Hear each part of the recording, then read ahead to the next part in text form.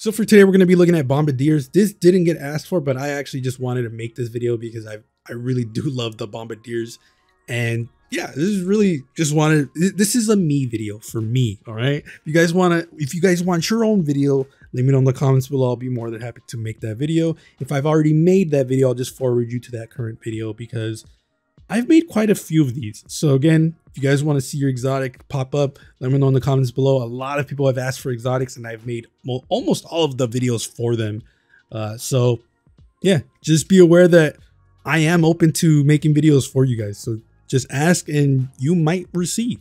So before we get started, let me just say this real quick. If you guys like the video, like, comment, subscribe. It really does help because a huge portion of people are not subscribed. So if you can do me a favor, like, comment, sub, it really does help. It motivates me to make more content for you guys, helps the algorithm, and it also helps my analytics, and it also helps me sleep at night. So if you guys like the video, like, comment, and I appreciate you guys. That's all I'm really trying to say. So before we get started with Bombardiers, let's actually see what it actually does. Parting gift.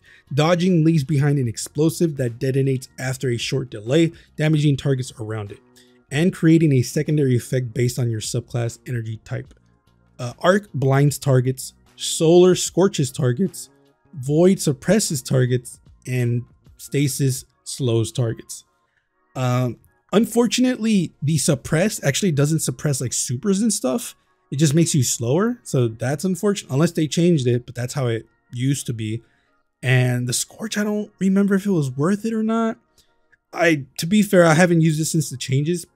At least I haven't used it in PvE, I should say. I've been using it in PvP here and there, but mostly for like the blind and slow target stuff, not for suppression or Scorch. So if you guys know, let me know in the comments below. I really love this exotic. I've been using this exotic since it first came out and I was loving it. I'll show you guys a clip right now, but it was such a fun exotic back in the day. It's still fun. It's just, it's not viable by any means. At least for me personally, I don't think it's viable. As for how it actually looks, I think it looks really cool. Very Japanese themed. You're definitely going to want to combine Japanese pieces with this because the more pieces that are Japanese themed, the better it's just going to look overall. Almost like it's from a full set, which is kind of like your goal as a fashion player. I don't know. Someone who does fashion in Destiny 2, that's kind of your motivation. Make a piece, make a set that looks like it's just from one whole set. I think when you get that compliment, like, why are you using the whole set? It's like, it's not a whole set. They're different pieces. For me, that's like the biggest compliment someone can give you. As for how it shaders, I think it shaders really, really well. The only unfortunate part is that the gold lining in the pants don't change color. But for me, it's fine because it's such a, like, I shouldn't say it's a small detail because it's everywhere. But it's not like traditional gold where it's like super shiny. So I think that's what really benefits, because if it was shiny, I think it would be bad. So yeah, I think Echoed Anger looks amazing with it. I think Abyss and Neon Gold looks really good with it. So let me know what you guys think in the comments below. As for the example set, I do have two because that's what we usually do if an exotic doesn't have an ornament. For the first look, I'm going to be real with you guys. I'm not the biggest fan of it, but I wanted to show you guys it anyways because I just wanted to give you guys options. So for the first helmet, or for the helmet, we're using the Iron Truage casque, just because for me it is very Japanese themed because of the lower jaw part. For the arms, we're using the Forbidden Visage grips, just because the chest piece looks kind of bulky, which is why I'm using the Forbidden Visage, because it is bulky as well.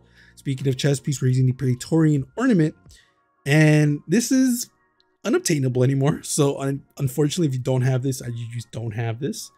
For the cloak, we're using the Neoteric Kiok cloak because it's one of my favorite cloaks in the game. So before we get to the second ornament, I want to talk a few things here and there. When you see the second look, just be aware that a lot of these pieces are interchangeable. And this is why I wanted to have these two pieces specifically, because one set, the first one specifically, I'm like okay with it. Like, it doesn't look terrible, but I will never wear it. And the reason I say this is because the first set also has pieces where I'm like, this looks good, but it's like, it feels like it's missing something. And I'll show you guys why after. For the second example set, we're using the Iron Forerunner mask. in combination with the Legatus cloak, because I feel like those two pair so well together. For the arms, you're using the iron simicky grip specifically because, I mean, you can't get more Japanese than this. Same thing with the chest piece. I think chest piece is very Japanese themed. And that's pretty much it. So the thing that I wanted to pretty much show you guys is the fact that a lot of these pieces are interchangeable. Like, let's say you don't like the Iron Fellowship vest, but you do like the Praetorian ornament. I think you can interchange those and it's still going to look amazing. Like, let's say, oh, instead of the Iron Foreigner mask, you want to use the Iron Truage casque. Personally, I wouldn't do that because when you put the Iron Truage helmet with the Legatus cloak, it actually clips on the top, unfortunately. But if you don't care about that, go ham. It's going to look cool. There's a lot of things you can do with this set. Unfortunately, a lot of the pieces that go well with these boots is from Iron Banner, specifically previous seasons of Iron Banner, which are unfortunately unobtainable currently. Thankfully, Bungie has told us that they are bringing armor back. We don't know when, but they have told us that they're bringing armor back. So for sure, like Iron Fellowship stuff, the Iron Simicky stuff, those two pieces, those two sets together should be more than enough to like hold you off, because those two pieces are very Japanese themed. There is another set that I personally don't really like, which is the Iron Remembrance armor. I personally don't think it looks good because it's too bulky. That being said, I think the chest piece is the best piece for the hunters. But other than that, I think the Iron Fellowship stuff and the Iron Simicky stuff is going to be better suited for this piece specifically. So just be aware of that. Other than that, that's pretty much it. This one was going to be a fast video because it only has one look, which is the default look. And I wanted to make this video because this is one of my favorite because this is one of my favorite boots in the game, because I just think it looks amazing. So let me know what you guys think in the comments below. Again, if you guys want to see a certain exotic, let me know in the comments below. I'll get started on it. But other than that, be safe and I'll see you guys later.